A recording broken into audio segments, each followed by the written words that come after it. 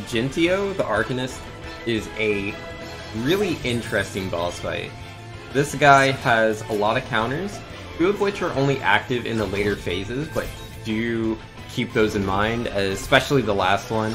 But starting off, the boss will counter if you perform a buff, if you try to inflict a status ailment, or if you magically attack him.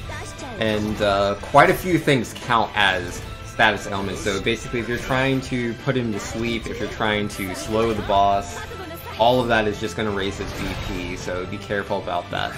This guy will use his BP to use his magical spells. He only uses magical spells, so you want to have equipment like this. Mirage Vest, Ninja Garb, whatever, like all of that equipment increases either light resistance or dark resistance. As this boss typically uses light-based and dark-based spells, like here's a light one, Electon. It does a lot of damage if you do not have any resistances. If you go into this fight with no resistances, and you're not like highly leveled, I imagine he'll probably sweep your team pretty quickly, especially if he ever gets to 3 BP, which is very easy for him to do if you do not know what his counters are. Like, even just using Benediction, right? Where you're just like, oh, okay, let me increase my healing output. Like, yeah, Benediction, that is a buff technically, and every Kiraga, which you can hit onto because he's undead. Undead are hurt by healing. Then yeah, you can have quite a bit of trouble, so do look out for that.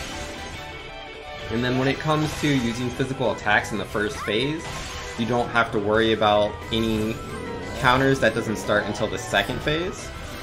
But just in general for this fight, as long as you have your resistances, then it's just about making sure you have high magical defense. When you're choosing your equipment, as you know, you have quite a few pieces to choose from, don't only look at what's the highest level, like what's the most expensive gear for your level. Actually do look at the magical defense, because sometimes you'll have lower tiered gear that can actually have higher magical defense than what the more expensive items are, so do stay aware of that. And then yeah, for this first phase, I highly advise just defaulting a lot, as again the boss does not try to hit you at all, he doesn't have a counter, I should say, for doing the defaults, and obviously you have increased defense, so it's easier to heal yourself. So yeah, just get that BP all the way up. And then when you do decide to knock him out for his phase, this boss is different from others. So even though his BP is maxed because I did all those buffs and I hit him with a heal, as soon as the next phase starts, the battles kind of reset a bit. Like, you still have all of your BP and buffs, but the boss lost all of his BP, and his max HP has changed. He also, now that he's in phase 2, he's going to start doing this new attack here, Ardor. So this does fire and water damage. It also heals himself as it deals damage to himself, but he can absorb those elements. So do be wary of that. And yes, here's where he starts using the Comet counter when you hit him physically. Comet isn't a very powerful spell, so I don't think it's something that you need to worry about too much. But if you have no magical resistance, or if your HP levels are just low, then yeah, it can be a spot of bother. If you use the red mage, you can actually get out a lot of shells, because they have the dual cast, the chain spell specialty if you have the max level. So you can throw all that out there. The boss will get max BP because he's going to counter you doing buffs, but sometimes, you know, you have max BP yourself and you want to perform your buffs, you want to perform your spells. So if he's already going to get max BP, you might as well just do all of that in a row, so you can get all your buffs, get all your damage out there. And he can only have 3 BP. 3 BP is as high as it gets. Though, once he is at that, he's going to just cast a whole bunch of spells. In phase 2, he's going to start weaving Ardor into his cast. But yeah, mixing Ardor with Darka and Electon, that can be really, really difficult, because there's only so many things you can be resistant to. Personally, I would highly suggest being resistant to light and dark magic. If you don't have access to light or dark resistance gear, then it's going to be very difficult. But yeah, do check to see if you have anything that's resistant to fire or water, because that can help as well.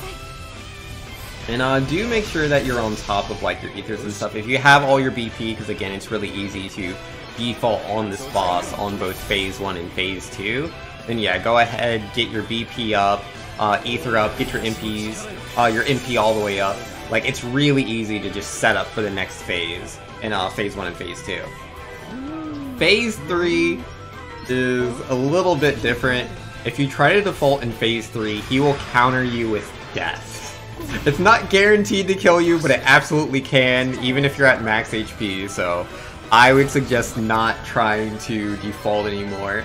And that's definitely the main reason why you want to take advantage of trying to set up in Phase 2 going into Phase 3. Because, yeah, if you try to get your BP up, you literally just die, so it's not really worth it. But yeah, Phase 3 isn't too crazy. He's mostly doing the same stuff besides the death. The main problem would be there's a new spell that he can cast. He's a little bit more aggressive as well. Because in Phase 1 and Phase 2, he'll default a lot more, where in Phase 3, he definitely attacks a lot. And he's, again, weaving in more Electins into his cast. But most importantly, Meltdown. Meltdown is fire and wind, and it just does so much damage. So if you're not careful, you're gonna get bodied. Something you can do, because like I like to use my Kiragas on the boss. So instead of healing with my White Mage, I actually have X potions, because you can buy those from the shops at this point in the game. I just use the X potions to heal people sometimes, so I can focus more on dealing the damage with my Kiragas. Because especially after a Benediction, because yeah, normally it's like, oh yeah, Benediction, let me, you know, heal for more. But nah, these Kiragas heal for quite a bit. Because like the boss right now, I just checked, he had 16,000 HP. Even with that being the case, all I have to do is that one Benediction into the 4 Kiragas, and yeah, the boss is defeated. Easy peasy, not even a problem. And yeah, there's a last cutscene there, but yeah, that is the end of the boss fight. It's definitely an interesting one, since they do the whole phase thing in between cutscenes that resets the boss's stats and his BP, but it doesn't reset yours. So definitely take advantage of that, because that'll make the fight a lot easier. But either way, that's going to be me. Hopefully you guys found this video useful. Let me know in the comments down below, and don't forget to subscribe. Either way, that's going to be me. Peace.